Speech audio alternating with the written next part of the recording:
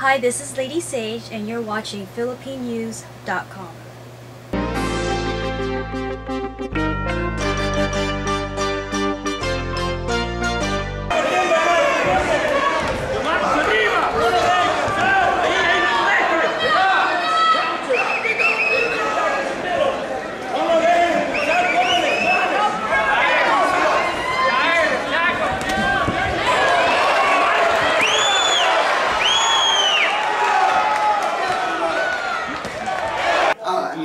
I couldn't be happier. You know, Bruno won every round pretty easily. I thought, I thought he looked great, very polished, and I thought he did a really great job.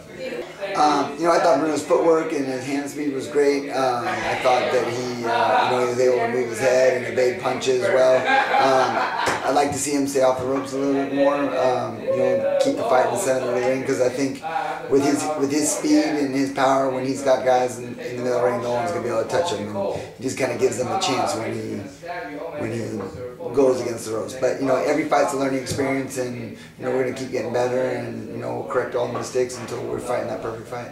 So we have to go back and talk to Bruno's manager, Herb Stone, and see what's going next. But I know that they're talking about coming back to the Fox Theater in May. They were happy with the turnout. Bruno sold over 500 tickets for the fight. So over a third of the people here were just for him. So it was a great turnout, great support from the Undisputed boxing team. And I think we're going to be looking to come back here in May.